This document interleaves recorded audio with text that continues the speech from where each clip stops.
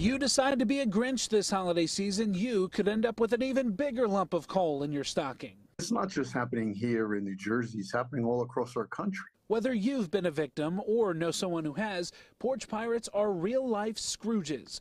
And this year, a new state law brings stiffer penalties against these thieves. We don't want to see that anywhere in the state of New Jersey. Assemblyman Robert Karabinchak was a primary sponsor of the Defense Against Porch Pirates Act, which Governor Phil Murphy signed into law in January. The bipartisan legislation ups the penalty for stealing a package that's been delivered to a residence.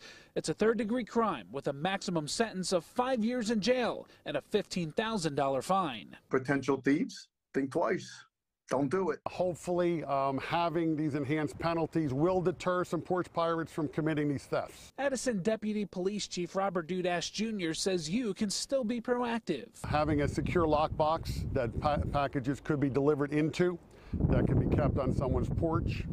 Of course, having some sort of a doorbell camera is a great deterrent, also great for evidentiary purposes, as well as cameras around their home. He says you can also ask a neighbor to take in your package while you're gone and reminds you to be mindful of the earlier nightfall. Now with the clocks turned back and lighting becoming an issue in the early evening, having more than ample lighting around a person's residence, especially the porch area. Police say if you're a victim of this crime, you should waste no time in getting in touch with your local police department. And in your neighborhood, if you see something, say something.